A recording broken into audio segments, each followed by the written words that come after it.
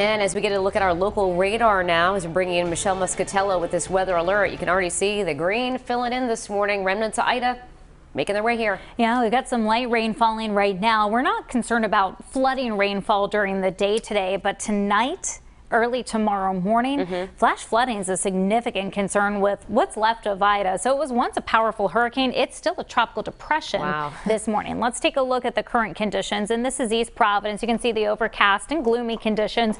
The temperatures are in the upper 60s and low 70s, right at 70 degrees in Providence. Dew points rising. Our temperatures in Smithfield 65, 69, Newport, and 68 in New Bedford. And there's the rain.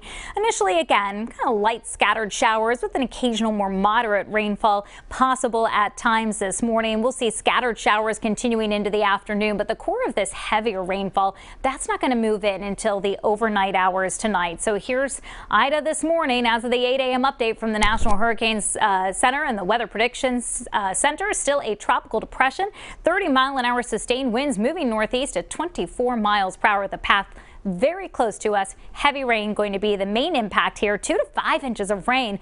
Isolated amounts over 6 inches possible. And the winds along the coastline in particular could see some gusts over 35 miles per hour late tonight and tomorrow morning. We also have a gale watch in effect for the bay, and the surf conditions tomorrow.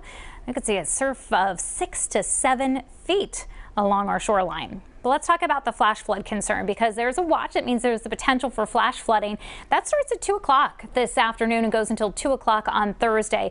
During the daytime today, I don't expect a lot in the way of rainfall, maybe a few tenths of an inch of rain, but watch what happens overnight as the rainfall really starts to amp up. We're looking at the possibility of, again, some very heavy rainfall through tomorrow morning. 2.5 to 5 inches likely, with the possibility of those isolated higher amounts. So going to be a situation where even streets that aren't prone to flooding, basements that maybe not prone to flooding, you could see some flooding if you end up with those 6 or 7 inch totals. We also have an hour-by-hour look at those showers moving in. This is 2 o'clock this afternoon. Notice some of these pockets of heavier rainfall in western New England that occasionally again may sneak in, but the core of the heaviest rain midnight tonight through about 7, 8 o'clock tomorrow morning, and then that starts to slide out very quickly. So the second half of the day, Thursday, will be drying out. Today, you'll definitely want to make sure you've got the rain gear handy as those showers continue to move through. Temperatures holding pretty steady through the day. Tonight,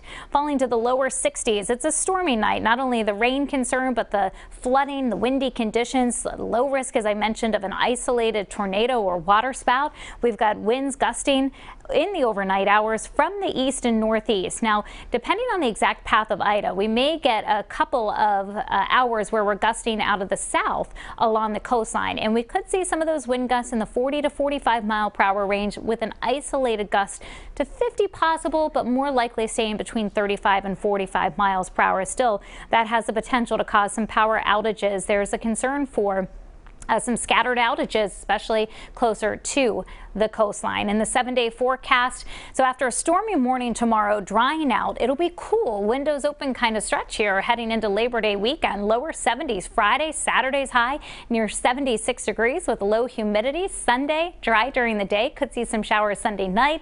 Very early on Labor Day, then clearing out with a high near 80 to finish out the unofficial last weekend of summer.